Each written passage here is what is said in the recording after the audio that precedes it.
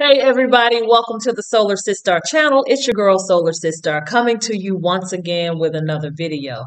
Y'all, I wanted to come on here real quick because I wanted to share something with you. I have decided that I am gonna be in the taxi business. What? You're gonna be in the taxi business? Yeah. Am I gonna be driving the taxi? No. Am I gonna be in the taxi business? Yes. And I'm going to tell you how. Before we move forward, though, if you would go ahead and thumbs up the video, hit that subscribe button, and also hit that notification bell if you want to be made aware of any upcoming videos. Also, feel free to share the video. So listen, I actually have talked to several people about how much people make, doing this shuttle service, the taxi business here in the Gambia. Now, one thing about the Gambia that I noticed right off the rip was that there were no buses here. There are no buses here. And so I think someone had mentioned to me once before that they tried some type of bus service here. I don't know what happened to the buses. Y'all, what happened to the buses? But anyway, I don't know what happened to the buses, but that is something that is needed probably and it's going to be needed soon here in the Gambia. I don't know about the infrastructure. I don't know if buses could basically handle these roads. I mean, like a lot of buses, because I do see tour buses here and there, but I'm just talking about as far as like mini buses traveling on these roads. But that's something, come on, government, come on, somebody who has a private wants to start a private business, some bus service, that's something y'all could do. Anyway, moving on to what I was talking about this venture, I decided that I am going to be in the taxi business. So I am not driving a taxi, but I have invested in a business where there is someone who is going to be driving a taxi for me and my partner. So, what the proposal that we've placed on the table, I think, is a very good proposal. And I've read an article, I want to say maybe a few weeks ago, I read an article where they were talking to different taxi drivers, and most of the taxi drivers here drive for somebody else. And after they pay the owners whatever the owners are saying they need to be paid, the drivers usually walk away with, chump change, whatever. And they're struggling to try to take care of their families and do whatever. But the proposal that I have on the table is one that if a driver hustles, they can hustle and make as much money as they want. Because again, my goal is not to make it where people can't eat. My goal is to try to set people up where they're making a great wage where they can start putting some of their dreams forward, making some of their dreams a reality. So I think the proposal that is on the table, the driver is happy about. Now, we had to actually do some things to the vehicle, but for the 2 days that he was able to drive the vehicle, he did the doggone thing. And so once we get the vehicle back, which should be Monday, so he's been off of the car. He'll be off of driving today, tomorrow, and so hopefully he'll be back on Monday. So what we were doing was a 30-day trial run. So we're going to start his 30 days over on Monday or whatever day we get the car back. We'll start his 30 days over, but the 2 days that he was in the vehicle, I am excited about what I'm seeing. And so, anyway, one thing that I did before we move forward with the proposal, I did the budget to figure out, exactly what was needed, so that we could pay back all of the expenditures. Now, of course, when you're in business, until you've actually paid yourself back for everything, all the expenses, you're not able to make a profit.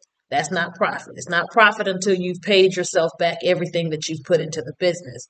But based on the proposal and the way he's rolling, hopefully those expenditures will be taken care of in the next 6 to 7 months.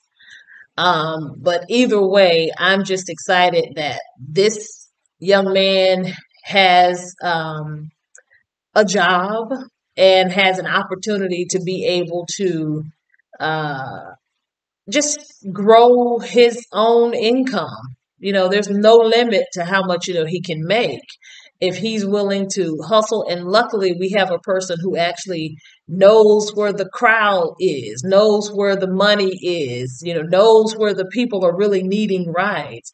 And speaking of that, I'm going to put in the description the name of my partner, Alex. He's the one who is going to be if you need to have someone pick you up to take you to the airport or do whatever,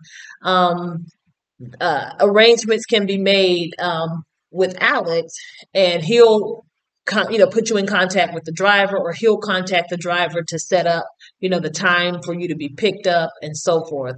And I want you all to know that this is a safe taxi. It's one that has all the necessary paperwork that is required. It is a commercial vehicle. It's listed as a commercial vehicle because one thing that I do know here in the Gambia, there are people who are using their private vehicles as taxis. hmm But because we're trying to do everything on the up and up, of course, there's a little bit more of an expense added. But I'd rather things be done properly on the front end so that there is no issue, on the back end. So, like I said, so far, this young man, I'm excited. And I think he's excited with the proposal as well, because in any investment or business situation, you want it to feel like a win-win, for everybody. So there's buy-in for him as the driver to make sure that the car is taken care of a certain way. And there's, of course, buy-in, from us as the owners and partners and so forth to make sure that we have the vehicle is up to standard and has the necessary paperwork and so forth. So I'm happy about that. Now, next venture. There is an opportunity for someone or some people. If you know some braiders, or if you are a braider and you're out there and you're just looking for a good spot to be able to braid your client's hair, talk to me. My email information is is going to be in the description, and I will also put my WhatsApp number there if you want to give me a call so that we can talk, because I'm just trying to find opportunities to give people just a chance to be able to grow a business. You might already be doing braiding, but if there's a way for you to be in a place where you can braid more hair and feel like you have a space for your clients to come. Yeah, I want to talk to you and figure out, how I can assist, and just talk about, a proposal, where it's a win-win situation for you as the braider and, of course, me as an investor. So, with all of that being said, y'all, there are a lot of things that are happening in the Gambia. Everything does not have to be a large scale situation. All I can say is just get over here and find out where you can help, find out how you can bring something to the table that may not already be here. One thing that I do know about the Gambia, there are hardworking people here. I think that as diasporans, we were hardworking as well, but what we can bring to the table is maybe some organization and some systems that we may have learned in the West that may help people be a little bit more efficient doing what they're doing already. So that's all I gotta say, y'all.